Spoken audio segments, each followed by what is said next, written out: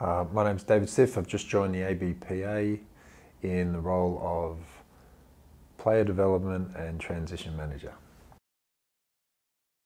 So my role at the ABPA will be around the transition, and there's sort of three parts to transition. There's transitioning in, there's transitioning during, and then you're transitioning out, so your retirement. And so helping the players manage themselves during those three core components of their professional career.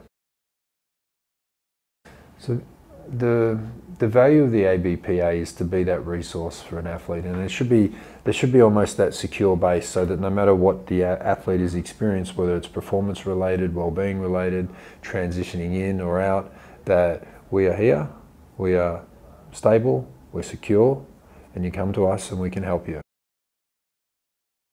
I think what will help me in this role is being an ex-athlete, so I've experienced going into the professional system. I've certainly experienced the journey going through the professional system and then coming out again, which is difficult.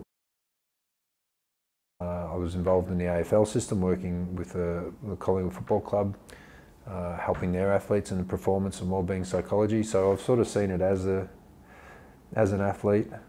I've seen it working very closely with athletes. And in my studies of psychology, I can see how it impacts human functioning, and that's what interests me. So in working in this space in supporting athletes, one of the difficult things is athletes, especially young male athletes, they don't tend to come forward unless they really need help. So the first port of call for us working with, for me, working with NBL and WNBL players, is that this is who I am, this is what I can do to help, this is where I am, this is how you can contact me.